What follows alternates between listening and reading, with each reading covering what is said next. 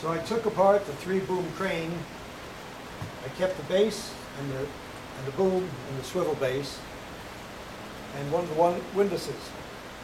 I added a second windlass and this gusset plate to come up with this. There's no name for it because it doesn't exist in the real world.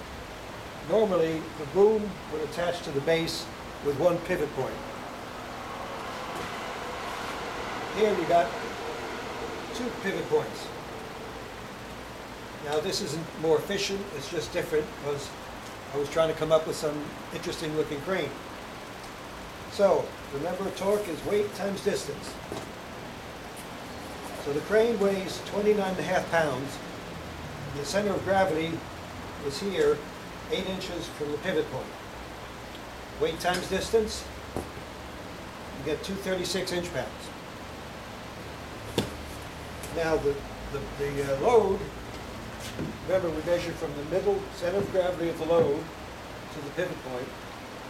So we got 4.7 pounds times 34 inches. So that's the torque of the load. And what about the boom? The whole boom weighs about 5 pounds. But we're only looking at everything on this side of the pivot point. So that's about 3 pounds for the boom. The center of gravity of the boom is here.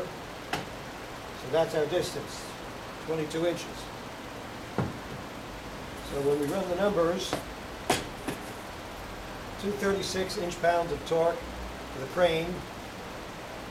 There's the boom, which is 66, and the load is 160. So the total of 226 is just a little bit less than 236, which is why, even with the load way out here, it's not tipping over. But almost. With just a little bit of effort, the whole thing will tip over. That's why there's the safety factor.